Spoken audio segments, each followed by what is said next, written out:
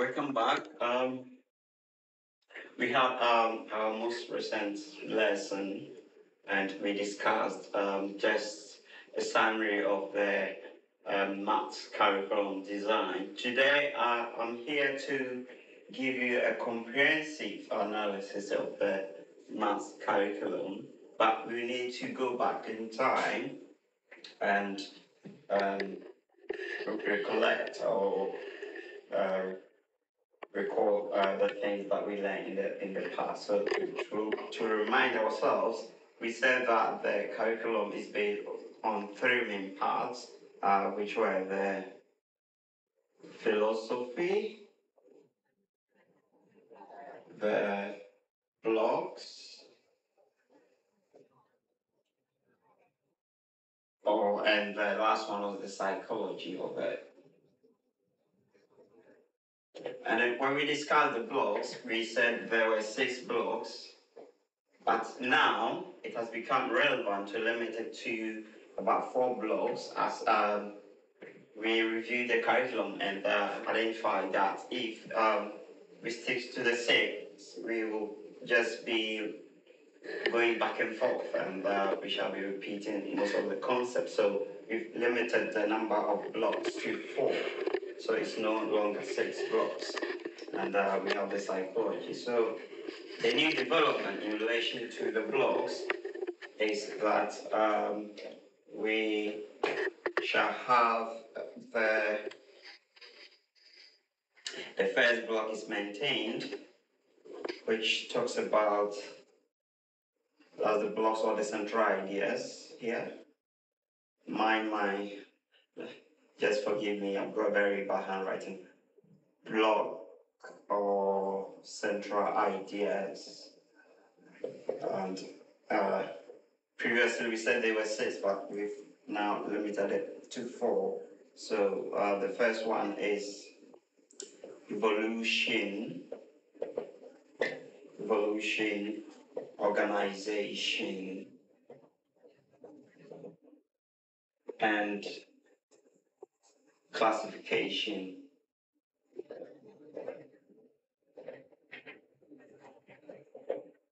In math. And the second one relates to what we call measurements,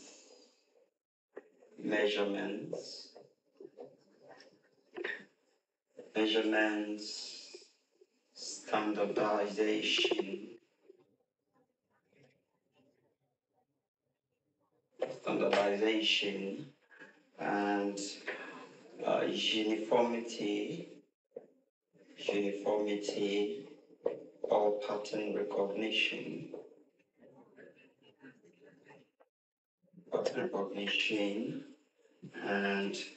and parallelism.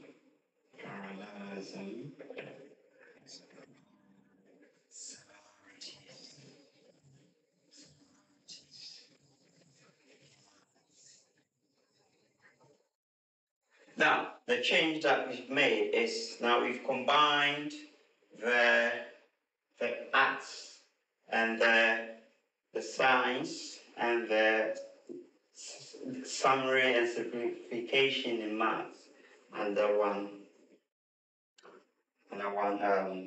block or central idea. So now we have the arts and science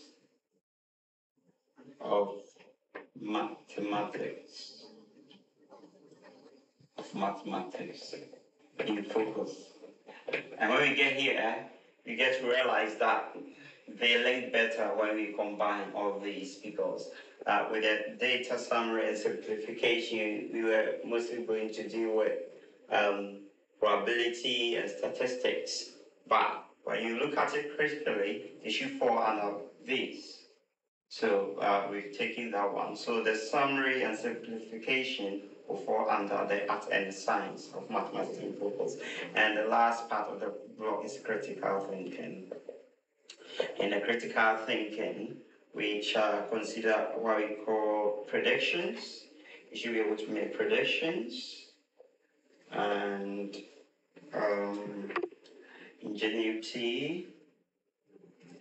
ingenuity, and what we call concept synthesis. Should be able to develop concept synthesis or development. So now we have 4 blocks. What happens is anytime that we get to each of the blocks, we shall bring the critical thinking, into play so that we shall know which new predictions or which prediction we can make, some ingenuity or innovative ideas, and some concepts that we shall talk about. And in doing so, what we shall do is, on the basis of your understanding of the topics, we shall let you develop your own questions. Yeah, you develop your own questions. So what we shall do is, as the page grows, we'll let you send your questions, and we'll give your questions to other members to solve. And then they'll return them so that it will be very interactive. So that's what we'll be doing. You will submit your questions, and then we shall allocate the questions from each to other members of the page for them to solve, and then submit them as assignments. And that will be the part of the critical thinking. Yeah, so that's it. So before we shall come to this session of it, but we need to start with the other major components, which are the psychology and philosophy in mathematics. So we shall focus on those. And let's start with the philosophy of mathematics. So just to let you know, the philosophy of mathematics.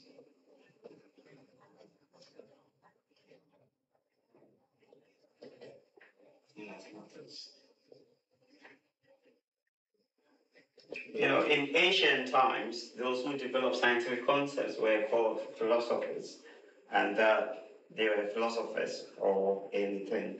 And these people taught or developed ideas based on evidence, and that's why now these days we talk about science. It was actually philosophy in which they would develop a new idea based on evidence. So they coin a term and then investigate into it and analyze how it works. So it's very important. So philosophers were fundamental to the development of math concepts. And we are now going to talk about the importance of philosophy in mathematics. So we say that mathematics was present during the creation of the universe, and we know that everything that is found in our environment was created by someone.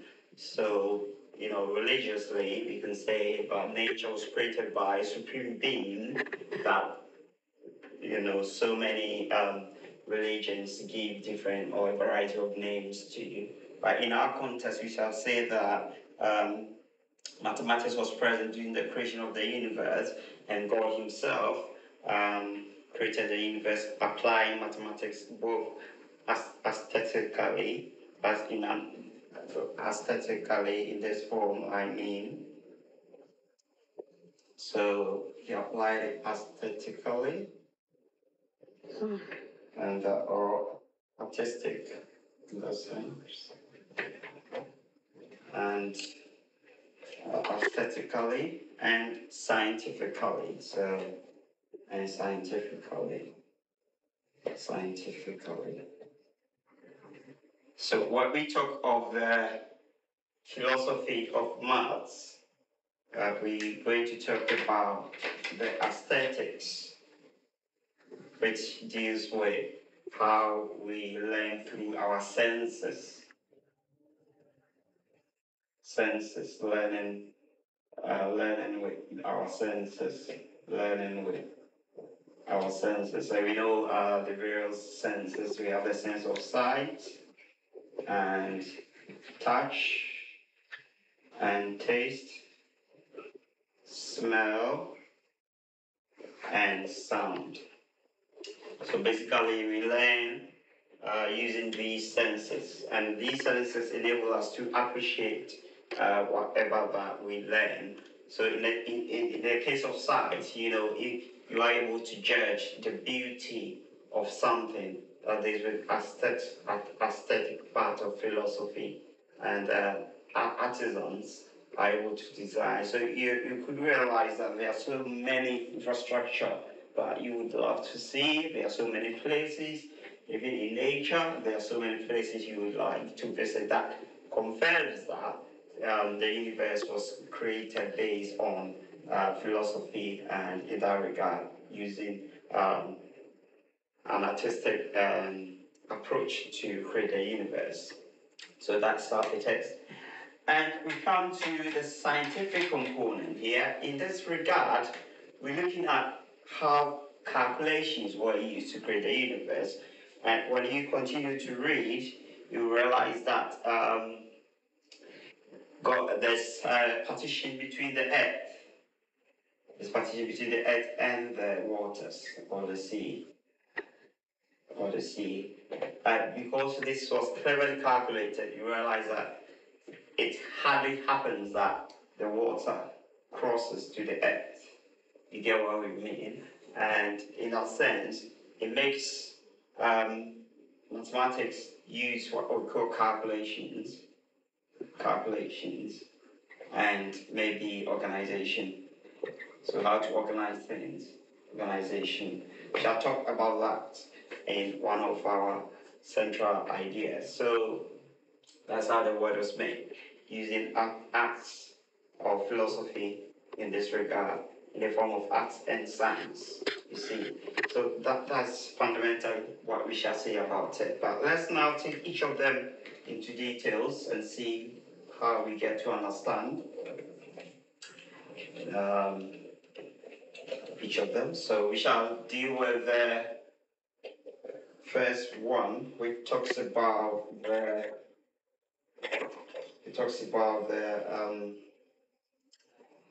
math as a science. Math as a science. But before I read that, let me read the introduction to the philosophy in detail or completely to you, and then move to math as a science. So just give me a moment. I'm struggling with my marker here. So we shall take math as a science. But before that, let me read the introduction to the philosophy of mathematics. So we said that mathematics was present during the creation of the universe, and God himself created the universe, applying mathematics both aesthetically or artistic form and scientifically. It is also obvious that mathematics is used in our daily lives. Yes, very, very obvious. You need to pay the bills, you need to pay for food and all of that. All of these are based on mathematics. You have to plan your budget. So suppose you've got maybe £50 the entire day, and you would like to make use of these £50. You know that you have to set priorities. So prioritizing is important. And in priorities, we are talking about organization and classification in that sense. So you have to set priorities so that you make good use of this value. Yeah, the £50 or maybe $50 or 50 euros, any amounts, 50 in any currency. So you set priorities for all that. And moreover, mathematics is used in our daily lives because if you think of your birthday, you get what we mean. You realize that you need numbers to remember your birthday. So if you were born in maybe the 12th of June 1998, this is how you write it. So you see that these will be explained in detail. You know that the numbers here will apply to mathematics. Now, your birthday, which is written this way, 12th of June 1998, is scientific because we've summarized it to save space. That's how scientists think. That's what science intends to do, to create convenience and to save space. You get what we mean? And in art, you write this one as my birthday is on the 12th. The 12th. Is it correct? On the 12th. Sorry, on the 12th of June 19.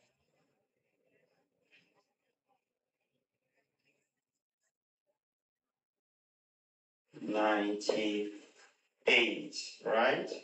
So this is how, in literature or in art.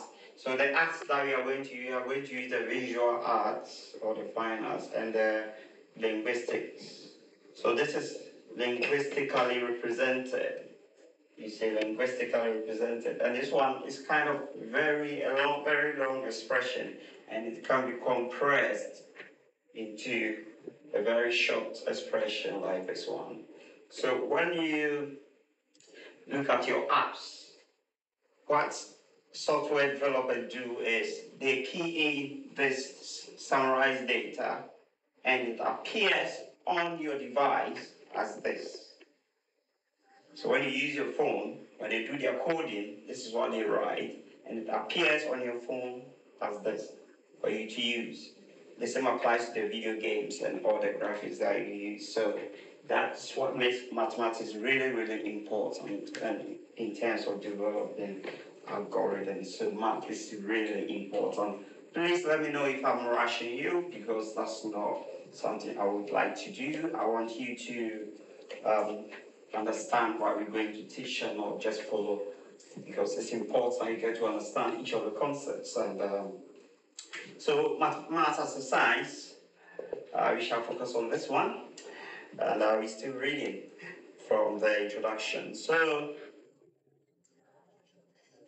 in this sense, we realize that a mathematician uses more expressions as opposed to a scientific mathematician.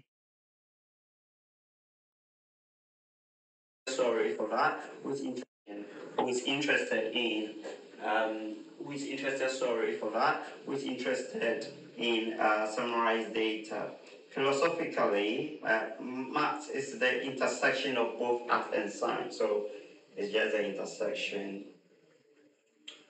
Sorry, I'm not a good artist. Forgive me. It's the intersection of both. So let's say this is art and this is science, and this is where math is found. So it's the intersection of both. So this is mathematics. The intersection of both arts and science. So kind of they are interlinked or interrelated or interlinked, let me put it that way. I have speaking impairments, so sometimes I just get some things wrong. Or interrelated, I don't know how to spell it. Interrelated, yeah. So, they intersect.